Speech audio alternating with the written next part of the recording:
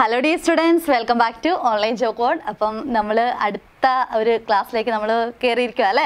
അപ്പോൾ 7ാം ക്ലാസ്സിൽ എൻ്റെ എല്ലാ കൂട്ടുകാർക്കും 8ാം ക്ലാസ്സിലേക്ക് അങ്ങനെ ഒരു പ്രൊമോഷനൊക്കെ കിട്ടി നിങ്ങൾ ഇരിക്കുകയാണ് അല്ലേ.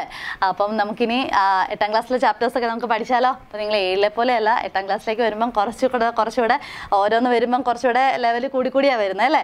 അപ്പോൾ നമ്മൾ 8ാം ക്ലാസ്സിലെ ഫസ്റ്റ് ചാപ്റ്റർ എന്ന് പറഞ്ഞു കഴിഞ്ഞാൽ ഈക്വൽ ട്രയാങ്കിൾസ് ആണ്. ഈക്വൽ ട്രയാങ്കിൾസ് എന്നുള്ളൊരു ചാപ്റ്ററാണ്. കുറച്ച് കാര്യങ്ങളൊക്കെ കുറച്ച് ജനറൽ പ്രിൻസിപ്പിൾസ് ഒക്കെ പഠിച്ചു കഴിഞ്ഞാൽ നമ്മുടെ ജോമെട്രി ആയിട്ട് റിലേറ്റഡ് ആയിട്ടുള്ള ഒരു ചാപ്റ്ററാണ്. അപ്പം നമ്മൾ മനസ്സിലാക്കി പഠിച്ചു കഴിഞ്ഞാൽ നമുക്ക് വളരെ സിമ്പിളായിട്ട് പഠിച്ചു തീർക്കാൻ പറ്റുന്ന ഒരു ചാപ്റ്ററാണ് ഈക്വൽ ട്രയാങ്കിൾസ് എന്ന് പറയുന്നത്. അപ്പം നമുക്ക് എന്തൊക്കെ കണ്ടീഷൻസ് യൂസ് ചെയ്ത് നമുക്ക് 2 ട്രയാങ്കിൾ നമ്മുടെ കിട്ടിക്കഴിഞ്ഞാൽ നമുക്കതിനെ ഈക്വൽ ആണെന്ന് പറയാം, അല്ലെങ്കിൽ അതിൻ്റെ സൈഡ്സും അതിൻ്റെ ആംഗിൾസിൻ്റെയൊക്കെ റിലേഷൻസൊക്കെ നമുക്ക് എങ്ങനെ കണ്ടുപിടിക്കാമെന്നൊക്കെ ഉള്ളതാണ് നമ്മൾ ഈ ചാപ്റ്ററിൽ നമ്മൾ കാണാനായിട്ട് പോകുന്നത്. അതിനു മുമ്പ് നിങ്ങൾ സബ്സ്ക്രൈബ് ചെയ്യാതെ നിങ്ങൾ ഈ വീഡിയോ കാണുന്നുണ്ടെങ്കിൽ നിങ്ങൾ മറക്കാതെ സബ്സ്ക്രൈബ് ചെയ്തേക്കുക. നിങ്ങളുടെ ഓരോ സബ്സ്ക്രിപ്ഷനും നിങ്ങളുടെ ലൈക്കും കമൻറ്റും ഒക്കെയാണ് ഞങ്ങൾക്ക് വേറെ പുതിയ വീഡിയോസൊക്കെ ഇടാനായിട്ടുള്ള ഒരു ഇൻസ്പിറേഷൻ എന്നുള്ളത്. അപ്പോൾ മറക്കാതെ നിങ്ങൾ അത് ചെയ്യാനായിട്ട് നിങ്ങൾ ശ്രദ്ധിക്കുക കേട്ടോ. അപ്പം നമുക്ക് നല്ല മിടുക്കരായിട്ട് നമുക്ക് ഹൈസ്കൂളിലേക്ക് നിങ്ങൾ പ്രവേശിച്ചല്ലേ. എൻ്റെ ദൈവമേ, ശരിക്കും ഓർക്കുമ്പോൾ തന്നെ പേടിയാവുന്നല്ലേ. പേടിക്കൊന്നും വേണ്ട. അപ്പം കുറച്ചുകൂടെ വലുതായല്ലേ. അപ്പം നമ്മുടെ ബ്രെയിനിലൊക്കെ നമുക്ക് നല്ല ഡെവലപ്മെൻ്റ് ഒക്കെ ഉണ്ടായിട്ടുണ്ട്. അപ്പോൾ അതുകൊണ്ട് നമുക്ക് പഠിക്കാൻ പറ്റും. അപ്പോൾ ഒട്ടും ടെൻഷൻ കൂടാതെ അപ്പോൾ കഴിഞ്ഞ വർഷത്തെ അതിൽ നിന്നൊക്കെ കുറച്ചുകൂടെ ബെറ്റർ ആയിട്ട് നമുക്ക് ഈ വർഷം നമുക്ക് പഠിക്കാനായിട്ട് നമുക്ക് നോക്കാം. അപ്പോൾ ഫസ്റ്റ് ചാപ്റ്ററിന് പേരെന്ന ഈക്വൽ ട്രയാങ്കിൾസ്. അപ്പോൾ നമുക്ക് ഏതൊക്കെ സിറ്റുവേഷനിലാണ് നമുക്കൊരു 2 ട്രയാങ്കിൾസ് നമ്മുടെ കിട്ടിക്കഴിഞ്ഞാൽ നമുക്കതിനെ ഈക്വൽ ആണെന്ന് നമുക്ക് പറയാൻ പറ്റുന്നത്, അതാണ് നമ്മൾ നോക്കാനായിട്ട് പോകുന്നത്. അപ്പം ഇതിനകത്ത് പല ടോപ്പിക്സ് ഉണ്ട്. പല കണ്ടീഷൻസ് നമ്മൾ പറയും. ആദ്യം നമ്മൾ പറയും ഇപ്പം ഒരു ട്രയാങ്കിളിൻ്റെ സൈഡ്സ് മറ്റേ ട്രയാങ്കിളിൻ്റെ സൈഡ്സിനോട് ഈക്വൽ ആണെങ്കിൽ നമുക്കത് എന്താണ് ഈക്വൽ ട്രയാങ്കിൾ എന്ന് പറയാൻ പറ്റും. ഇനി അടുത്തത് വരുമ്പം വേറെ രീതിയിൽ പറയും. അങ്ങനെ പലതുണ്ട്. അപ്പം നമ്മൾ ഒന്നും സ്കിപ്പ് ആവാതെ നിങ്ങൾ കാണാനായിട്ട് നിങ്ങൾ ശ്രദ്ധിക്കുക. ഓക്കെ. അപ്പം ഞാനിവിടെ കുറച്ച് ട്രയാങ്കിൾസ് വരച്ചിട്ടുണ്ട് അല്ലേ. അപ്പം നമുക്ക് ടെക്സ്റ്റ് ബുക്കിലെ പേജ് നമ്പർ 8 എൻ്റെ കയ്യിലിരിക്കുന്നത് സമഗ്രയുടെ സൈറ്റിലുള്ള PDF കിട്ടിയിട്ടുള്ള ടെക്സ്റ്റ് ബുക്കാണ്. അതിനകത്ത് പേജ് നമ്പർ 8 എനിക്ക് തുടങ്ങുന്ന ആദ്യത്തെ ഇത് തന്നെ സൈഡ്സ് ആൻഡ് ആംഗിൾസ് എന്നാണ് അതിൻ്റെ ഹെഡിങ് കിടക്കുന്നത്. അപ്പം അതിനകത്ത് അതിനകത്ത് പറയുന്നുണ്ട്, if the length of the sides of A triangle are given you know how to draw it അല്ലേ. നമുക്ക് ട്രയാങ്കിളിൻ്റെ ലെങ്ത് തന്നിട്ടുണ്ടെങ്കിൽ നമുക്ക് ട്രയാങ്കിൾ വരയ്ക്കാൻ അറിയാം. അപ്പം the sides are 4 centimetre 5 centimetre and 7 centimetre. നിങ്ങൾ കണ്ടിട്ടുണ്ടാവും എല്ലാ ട്രയാങ്കിളിൻ്റെയും സൈഡ്സ് എന്താണ് 4ഉം 5ഉം 7ഉമാണ്. 4 സെൻറ്റിമീറ്റർ 5 സെൻറ്റിമീറ്റർ 7 സെൻറ്റിമീറ്റർ നോക്കിയേ, എല്ലായിടത്തും 4ഉം 5ഉം 7 ഉള്ളൂ. അപ്പോൾ എല്ലാ ട്രയാങ്കിളിൻ്റെ സൈഡ്സ് എന്താണ് 4 centimetre 5 centimetre 7 centimetre. Can you draw the triangle? അപ്പോൾ നമുക്ക് ട്രയാങ്കിൾ നമുക്ക് വരയ്ക്കണം. അപ്പോൾ നമുക്ക് വരയ്ക്കുമ്പം നമുക്ക് പല രീതിയിൽ നമുക്ക് വരയ്ക്കാം. ഈ ഫസ്റ്റ് പെയർ എന്ന് പറയുമ്പോൾ ഈ 2 എണ്ണം കൂടുന്നത് കേട്ടോ. ഫസ്റ്റ് പെയർ നിങ്ങൾ ശ്രദ്ധിക്കണം.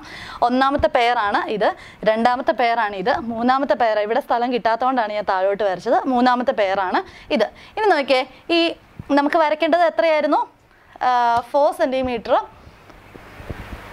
ലെങ്ത് എന്ന് പറഞ്ഞാൽ 4 സെൻറ്റിമീറ്റർ 5 സെൻറ്റിമീറ്റർ 7 സെൻറ്റിമീറ്റർ ഇത്രയും ലെങ്ത് വരുന്ന രീതിയിൽ വേണം നമുക്ക് ട്രയാങ്കിൾ വരയ്ക്കാനായിട്ട്. അപ്പോൾ ആദ്യം നമുക്ക് ഇതുപോലെ വരയ്ക്കാം. 4 സെൻറ്റിമീറ്റർ ഞാൻ ബേസ് എടുത്തു, അതിനുശേഷം 5 സെൻറ്റിമീറ്റർ. അപ്പോൾ ആദ്യം ഞാൻ 4 സെൻറ്റിമീറ്റർ ബേസ് വരുന്ന രീതിയിൽ 2 ട്രയാങ്കിൾ വരയ്ക്കാൻ പോവുക. 4 സെൻറ്റിമീറ്റർ ബേസ് വരുന്ന രീതിയിൽ. അപ്പോൾ 4 സെൻറ്റിമീറ്റർ ബേസ് വരുമ്പം ഒരു സൈഡ് എത്രയാ 5 സെൻറ്റിമീറ്റർ, മറ്റേ സൈഡ് 7 സെൻറ്റിമീറ്റർ. ഇനി ഈ ട്രയാങ്കിൾ എങ്ങനെയാണ് വരയ്ക്കുന്നത്? ആദ്യം 4 സെൻറ്റിമീറ്റർ വരുന്ന രീതിയിൽ ഒരു ബേസ് വരയ്ക്കുക. അതിനുശേഷം നിങ്ങളുടെ കയ്യിലുള്ള കോമ്പസ് ഉണ്ടല്ലോ, കോമ്പസിനകത്ത് 5 സെൻറ്റിമീറ്റർ എടുത്തിട്ട് ഈ എഡ്ജിൽ ഇവിടുത്തെ ഈ ബേസിൻ്റെ ഈ സൈഡിൽ വെച്ചിട്ട് ഇങ്ങനെ ഒരു ആർക്ക് വരയ്ക്കുക. 5 സെൻറ്റിമീറ്റർ കോമ്പസിൽ എടുക്കണം. എന്നിട്ട് ഒരു ആർക്ക് വരയ്ക്കുക. അതിനുശേഷം ഇവിടുന്ന് എത്ര സെൻറ്റിമീറ്റർ എടുക്കണം? 7 സെൻറ്റിമീറ്റർ എടുത്തിട്ട് ഇവിടുന്ന് ഇങ്ങനെയും കൂടെ മറ്റൊരു ആർക്ക് കൂടെ വരയ്ക്കുക. അതിനുശേഷം ഇത് തമ്മിൽ നമ്മളിങ്ങനെ ജോയിൻ ചെയ്യുമ്പോൾ നമുക്ക് ഇങ്ങനെ ഒരു ട്രയാങ്കിൾ കിട്ടും. അതുപോലെ തന്നെ ഇനി അടുത്തത് 4 സെൻറ്റിമീറ്റർ തന്നെ എടുത്തു. ഞാനിനി ഈ എഡ്ജിൽ നിന്ന് 5 സെൻറ്റിമീറ്റർ എടുത്ത സ്ഥാനത്ത് ഇവിടെ വന്നപ്പം റൈറ്റ് സൈഡിലെ കോർണറിൽ നിന്ന് 5 സെൻറ്റിമീറ്റർ എടുത്തു, ലെഫ്റ്റ് സൈഡിലെ കോർണറിൽ നിന്ന് 7 സെൻറ്റിമീറ്റർ എടുത്തു. അപ്പോൾ ഇതേപോലെയാണ് എനിക്ക് കിട്ടിയ ട്രയാങ്കിൾ എന്ന് പറയുന്നത്. മനസ്സിലായോ? അടുത്തത് നോക്കിയേ, അടുത്തത് ഞാൻ എടുത്തിരിക്കുന്ന 5 സെൻറ്റിമീറ്റർ ഇച്ചിരി നീണ്ടു പോയതാണ് കേട്ടോ. ഇവിടെ നോക്കണ്ട, ഇത് 5 സെൻറ്റിമീറ്റർ ബേസ് വരുന്ന രീതിയിലുള്ള 2 ട്രയാങ്കിൾസ്. ഇതിനൊന്നും വ്യത്യാസം വരുന്നില്ല കേട്ടോ. അപ്പോൾ 5 സെൻറ്റിമീറ്റർ ആണ് ബേസ് വന്നിരിക്കുന്നത്. അതിനുശേഷം 4 സെൻറ്റിമീറ്റർ ഇവിടുന്ന് എടുത്ത് ഇങ്ങനെ വരച്ചു, 7 സെൻറ്റിമീറ്റർ ഇവിടുന്ന് എടുത്ത് വരച്ചു. അതിനുശേഷം ഇത് തമ്മിൽ ജോയിൻ ചെയ്തപ്പോൾ ഇങ്ങനെ കിട്ടി.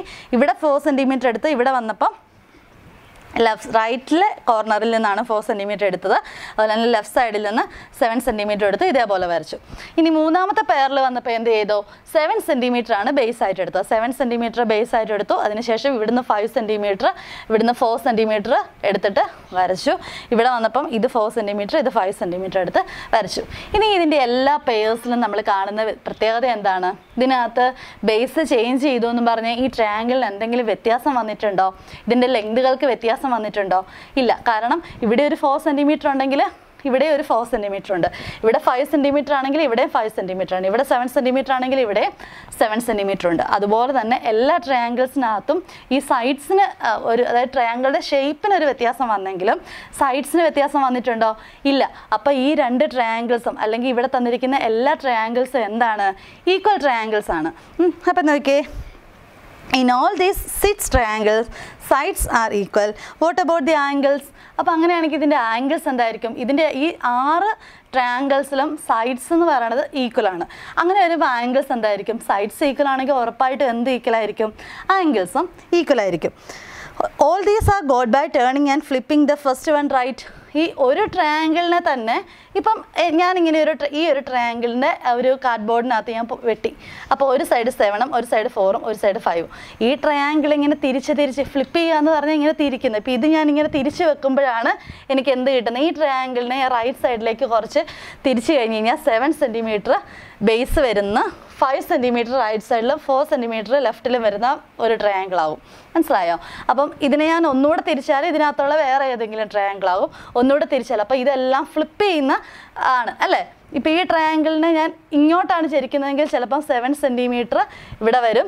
അതിനുശേഷം 4 സെൻറ്റിമീറ്റർ അല്ലേ?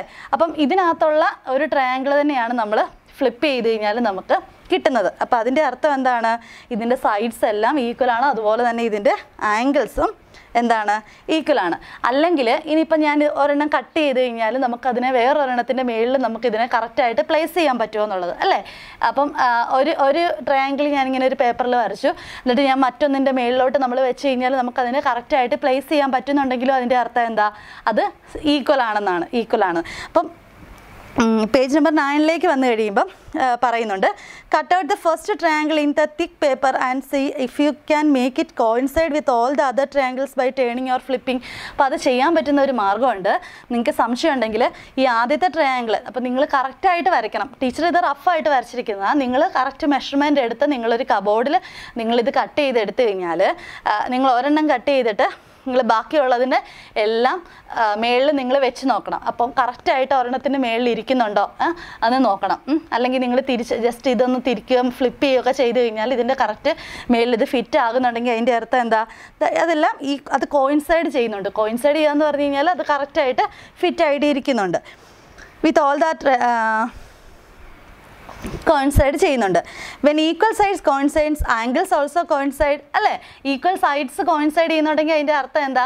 ആ ആംഗിളുകളും എന്തായിരിക്കും? സെയിം ആണെന്നാണ്. അപ്പം നമുക്ക് അതിൽ നിന്ന് നമുക്കൊരു ജനറൽ പ്രിൻസിപ്പിളിലേക്ക് വരാം.